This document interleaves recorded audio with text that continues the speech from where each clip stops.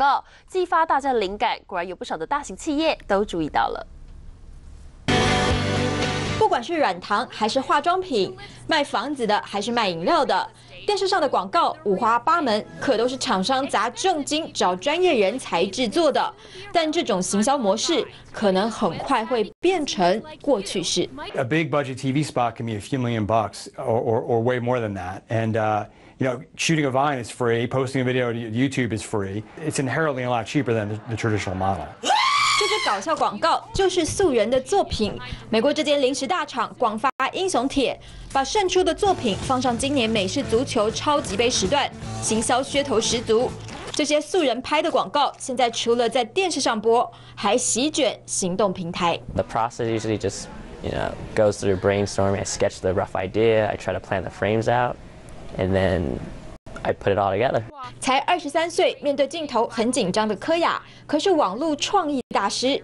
让他爆红的是 Twitter 今年新推出的影音分享 App， 叫做 Vine。每段影片只能录短短6秒钟的限制，让他创意大爆发。不只吸引国际媒体采访，厂商也自动上门来。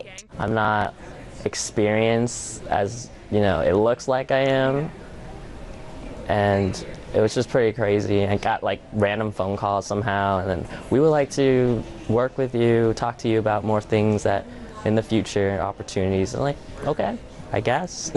社群媒体的广告效益潜力无穷，也让越来越多企业在网络找商机。We at Revlon never use social media. This year in 2013, we're gonna be about 30% social media and digital. We're gonna drop our print by about 25%. 跨国酒店集团希尔顿也在网络开辟新战场，鼓励消费者把住宿经验分享到脸书上，希望吸引更多新客户。They crave authenticity, they want real voices, and they like to participate.